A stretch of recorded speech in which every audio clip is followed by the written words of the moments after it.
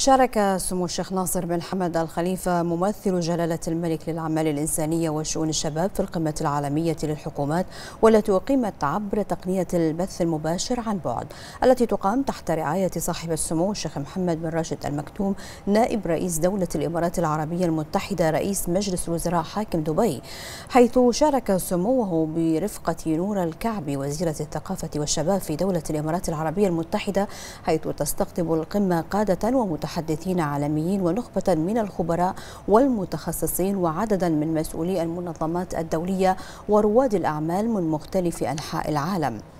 تحدث سمو الشيخ ناصر بن حمد الخليفة في جلسة حملت عنوان العقد القادم بقيادة الشباب، حيث قال سموه: مملكة البحرين وبتوجيهات من حضرة صاحب الجلالة الملك حمد بن عيسى الخليفة عاهل البلاد المفدح فداه الله ورعاه، أعطت الشباب البحريني مساحة واسعة ومراكز قيادية بارزة، الأمر الذي يؤكد توجه البحرين نحو تمكين الشباب بصورة حقيقية مبنية على أرض الواقع، هو الأمر الذي ترجمه صاحب السمو الملكي الأمير سلمان بن حمد الخليفة ولي العهد رئيس مجلس الوزراء في تأكيد مكانة الشباب البحريني ضمن فريق البحرين وتمكينهم في مختلف المجالات.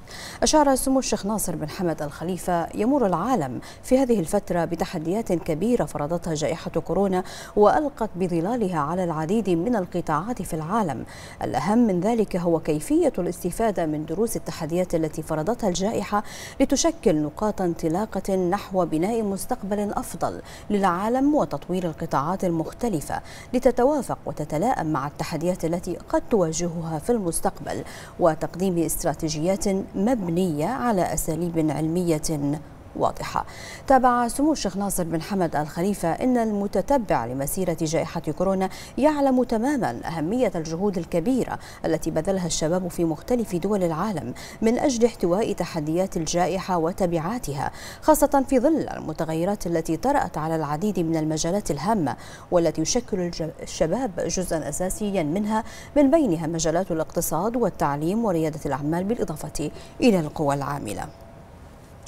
وتابع سمو الشيخ ناصر بن حمد الخليفة على الشباب أن يحدد في هذه الأيام المنطقة التي يقف عليها بعد التداعيات التي فرضتها جائحة كورونا، ولا بد له أن يبدأ برسم طريق المستقبل المشرق وتحديد الأولويات الشبابية، باعتبار الشباب يمثلون قادة المستقبل وتقع على عاتقهم مفردات تخطي الجائحة، والعمل على إعادة ترتيب العالم وفق الأولويات والأهداف الأساسية، والبحث عن الفرص وسط كل هذه التحديات والظروف الصعبة، والعمل على تنفيذ خطط وبرامج استراتيجية واعدة تساهم في تقوية الاقتصاديات العالمية وابتكار مشروعات جديدة تتوافق مع الجائحة.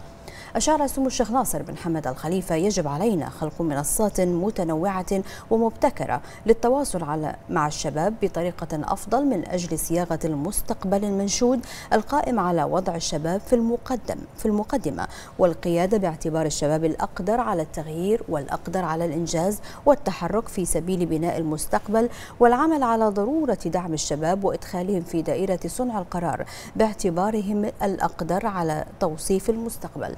أكد سمو الشيخ ناصر بن حمد الخليفة أنه لا بد من الاستثمار في الشباب بالصورة الأمثل والوقوف إلى جانبهم لقيادة بلدانهم ودعم ريادتهم وإبداعاتهم وتميزهم، لأنهم سيكونون الركيزة الأساسية الداعمة للتطور وسط الأفكار التي يمتلكونها والتي دائما ما تكون مبتكرة ومتوافقة مع متطلبات العصر. خلال مشاركة سموه طرح سمو الشيخ ناصر بن حمد الخليفة العديد من الأفكار والرؤى حول تمكين الشباب وأهمية ترسيخ حب المعرفة والاستطلاع والإبداع في نفوسهم لإحياء الأمل في المستقبل، والتأكيد على دور الشباب في بناء الأوطان بالعلم والاجتهاد والأفكار، والتي تقوم العالم إلى بناء منظومة متكاملة من التنمية المستدامة والتي تساهم في تطور العالم بشكل أفضل. His Highness Sheikh Nasser bin Hamad Al Khalifa, His Majesty the King's Representative for Humanitarian Work and Youth Affairs of the Kingdom of Bahrain. His Highness is here with us to share his thoughts on empowering the youth and the importance of cultivating curiosity and creativity to restore hope for the years ahead. We're going through unprecedented situations The COVID-19 pandemic has presented to us unsettling changes in all aspects of our lives. The pandemic has had an impact on the youth, their education, employment, business plans. The resultant situation needs to be addressed.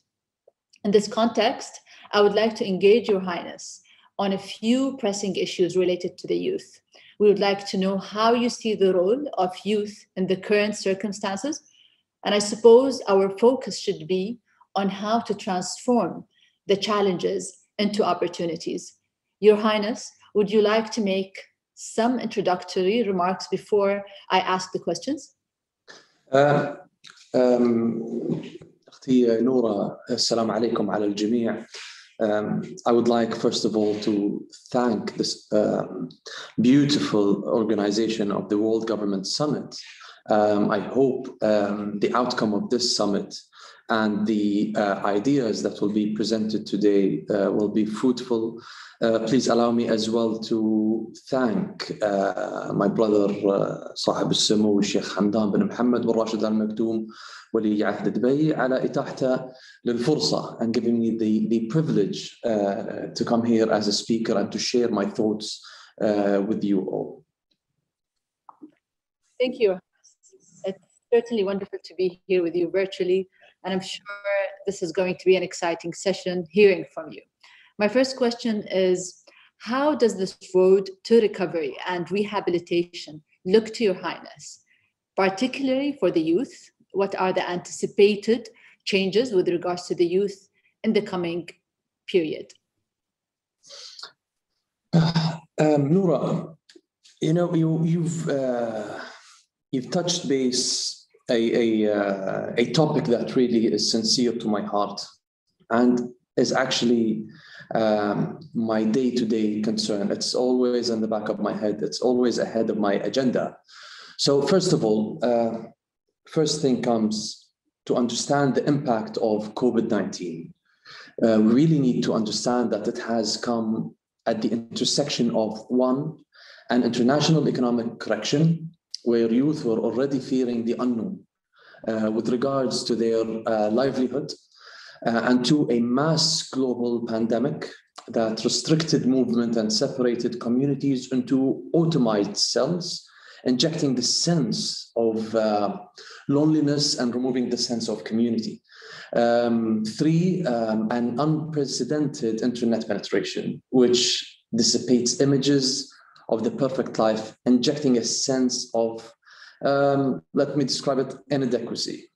So our youths are feeling fear of the future and their chances of survival, fear of the unknown, alone, inadequate, while social media shows the good life. This is the perfect storm. If statesmen, communities, and governments don't recognize the risk, and if they don't move quickly to mitigate losses to their future, recognizing that their youth is their future, the impact will be dire and severe. But for those countries that recognize this, there is an incredible opportunity. The community that gets this right, in my opinion, will secure an incredibly prosperous future for its people. And I believe that our King, His Majesty King Hamad bin Isa Al Khalifa Allah Yatawwal Umrah, has gotten this right and had ordered that we double down efforts in adapting and evolving our youth sector, and to do so institutionally. His Majesty ordered that we undertake the following. First of all, observing youth's emotions. His Majesty had taught us that it's not enough for the youth to be safe. He must feel safe as well. So we developed what I call the 5+1 emotional data points that we wish to develop. For the first time, we are actively attempting to track our youth's feeling to see how we can help them in an institutional matter. As you know, perception is everything. We want to know if they feel safe, seen, supported, wanted, trusted, and most importantly, hopeful. That's my 5+1.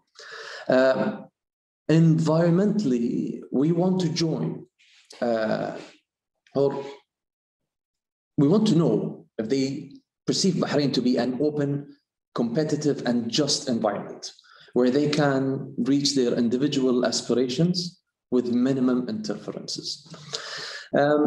Second topic as well, synthesizing and creating hope. Actively manage the positive narrative. This is our light at the end of the dark tunnel to guide our youth. We are shedding light on opportunities.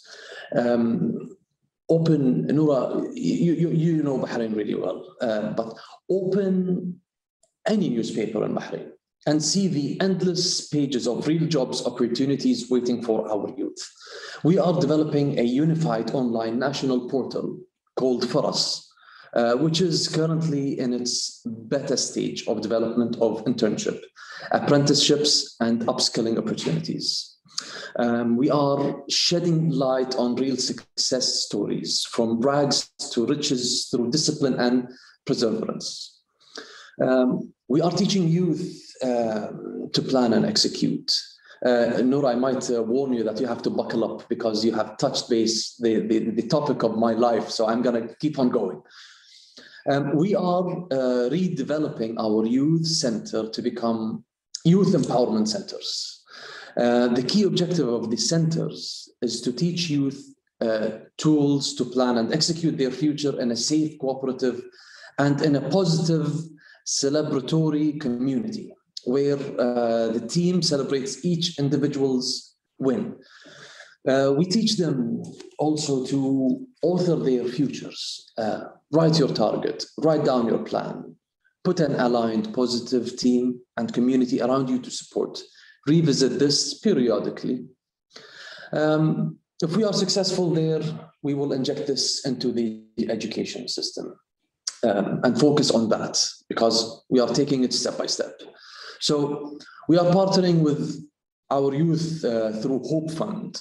We have just launched the Hope Fund, whose mandate is to create programs which allows for the selection of youth initiatives, businesses, and social ventures.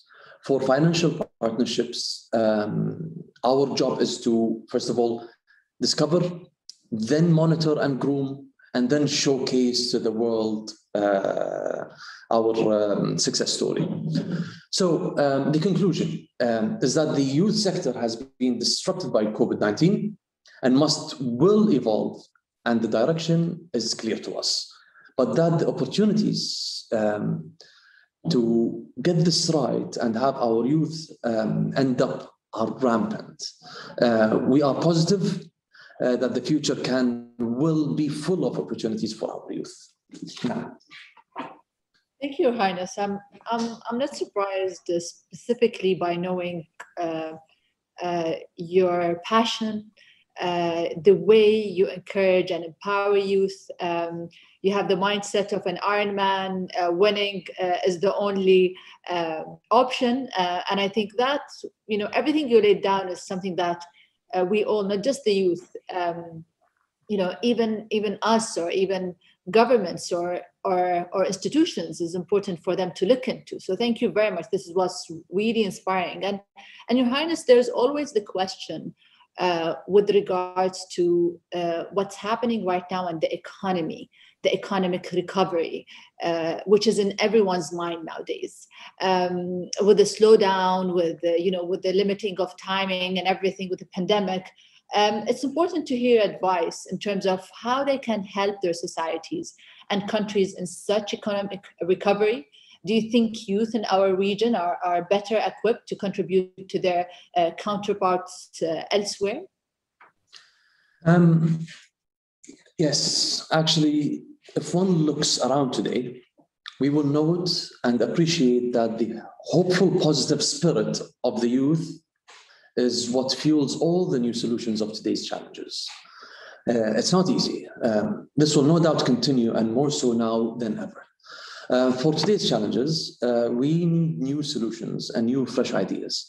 And the youth are strategically positioned to provide this new insights, considering that they have not been indoctrinated by old dogmatic processes. Youths are extremely well placed and ready for original thoughts, which is what we need today and going forward. Therefore, this is essential to now put in systems to listen to youth ideas and to experiment and execute what works. We have also remember that youths are very vested in current problems because the future is theirs. So they will do what is necessary to protect it and protect their community.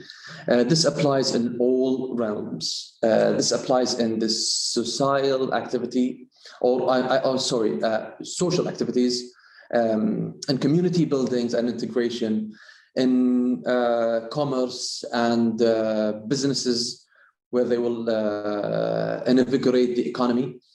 And also, last but not least, in the social science spheres, and reformulating and aligning our social contract together. So it's a huge picture that I'm seeing, and we have to put it all together. But what is key and what is the heart of this question is, let's remember that the future is theirs. So they have to shape it towards the goal they have to achieve. Absolutely, Your Highness. And I think with your continuous government efforts, especially in our region, to empower the youth in all aspects of, as you mentioned, from economy to social life, how do you see the future roadmap for governments in boosting the next generation's role? Because this is always a question right now with regards to what's next, and how can we maximize their skills, capacities, and roles. I think it would be interesting, Your Highness, if you can reflect on the following areas, such as youth participation and decision making, their engagement in social initiatives, entrepreneurship, and so on. And basically, Nora, you mean as well youth empowerment in this sense. So I will stay in between these two brackets, or else I'm gonna go on and on, believe me. So there's no question that the positive effect of youth empowerment is immense and touches on all segments of society. But the key positive effect is original thought, innovation, and freeing energy and resources to build even greater projects for mankind. Let me give you some examples to explain what empowering youth does. Education. We were taught that education is when you physically go to class and sit with your peers for 7 or 8 hours a day in a school classroom in an attempt to be molded, followed by endless hours of homework. Shows you what type of student I was. Youth have now gamified education through apps, games that teach you languages, skills, and giving you points, allowing you to compete. Crowdsourced problem solving, where problems are shared with public community online and resolved. Online education, where you learn at your own pace and based on your own interest. Flexible home learning, which is melting away. The age-based grade system and focusing on your capability. Imagine a 11-year-old kid doing calculus because he can. So, you know, it's incredible. I'm a father of 4 kids, and they surprise me every day. So this is one huge sector. Second sector is the jobs.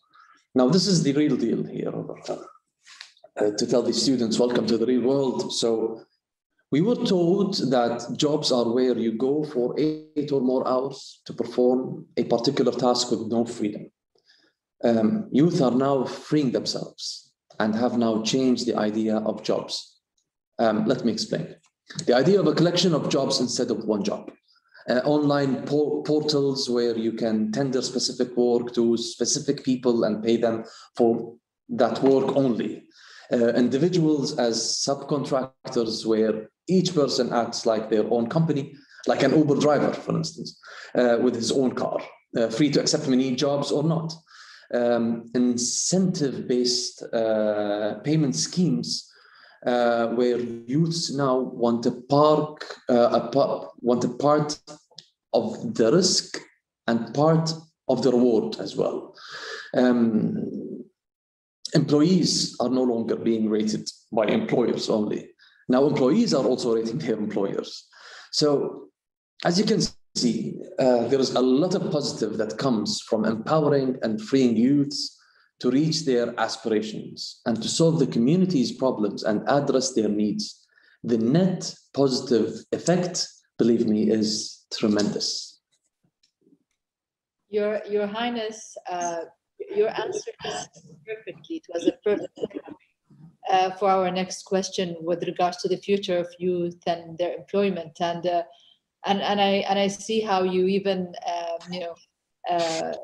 interact with your kids of in the future who will be winning. I loved the video of after 6 years who's going to be winning and galloping, and I saw this video like 3 times in a row. No, they will lose the bet. I will not surrender. So we wait for the next 6 years and see who wins. But I think this is where it's amazing with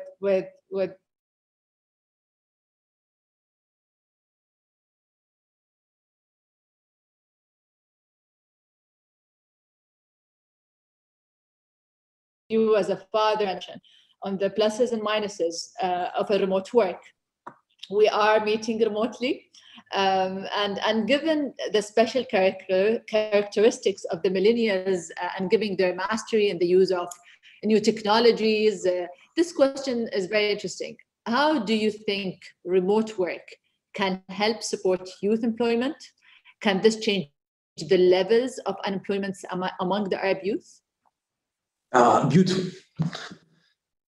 Arab communities. So I don't like to alienate ourselves away from what's so-called, or the perception that people think, because, Arabs today are roaming around Mars, and thanks to you all over there. So it gives us this power.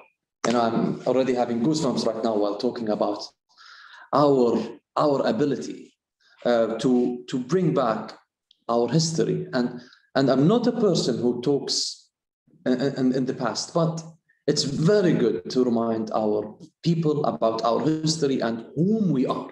What were we? What did we do? And then what are we looking forward to? So back to our subject. So the whole idea of employment seems to be evolving in front of us, right? And it seems like it's time to redefine unemployment and the way we track it and address it. Technology can play a big role in helping our fellow citizens. Employment has always and historically been physical attendance at a site, with a single group taking instructions from a single authority, part of a larger institution. Well, what we see on the ground is a changing landscape. We see youths subscribing to become Uber or Careem drivers when available, while still keeping their other jobs on or businesses' interests. We see youth have multiple freelancing online jobs through portals such as Upwork. We see youths working remotely for a single employer at home or in a coffee shop. We see youths creating content online and in their particular fields and monetizing their brand and content. Therefore, we must first revisit the metrics for defining unemployment. So the new definition of unemployment should, and I need you to think with me as well, but this is my opinion.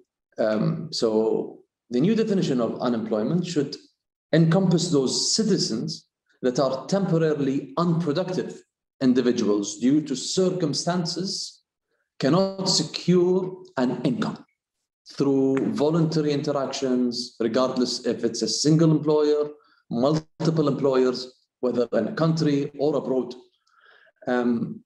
These individuals are owed targeted support from our society that fits their needs and prepares them for future success, because we all want to thrive together.